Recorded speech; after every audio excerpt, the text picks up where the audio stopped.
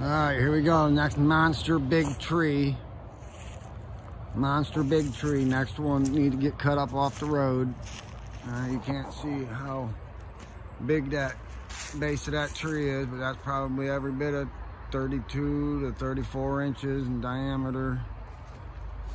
That limb right there at the top, probably 16 feet off the ground. You can see how tiny the saw is in comparison. That's, you can walk up here, you see that green spot. That's the size of my hand. So, before and after, we're gonna cut this thing up right now and get it off my road. Try to not get very much of it into the creek.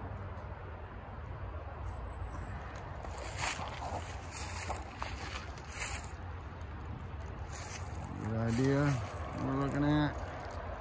Didn't bring a tripod or all that crap. Sorry, next time.